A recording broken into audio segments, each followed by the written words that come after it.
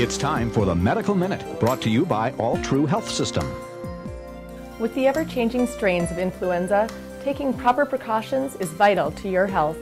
On today's Medical Minute, Jessica Austin discusses the nasal flu mist and the shot. Hi Jessica, tell us a little bit about the differences. Flu mist is a live but weakened influenza virus that is sprayed into your nose. All people aged 2 through 49 can have flu mist, as well as those who are not pregnant and those without certain health conditions. The flu shot is an inactive immunization that is injected with a needle.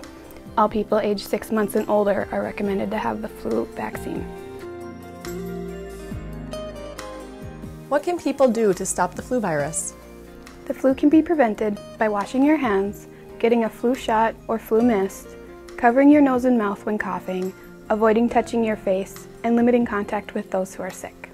For those who still haven't received a vaccination, where can they go? Anyone that still needs a vaccination can visit their local Altru clinic or public health department. Thanks for being here today, Jessica. Remember, all people 6 months in age and older should receive the flu vaccine.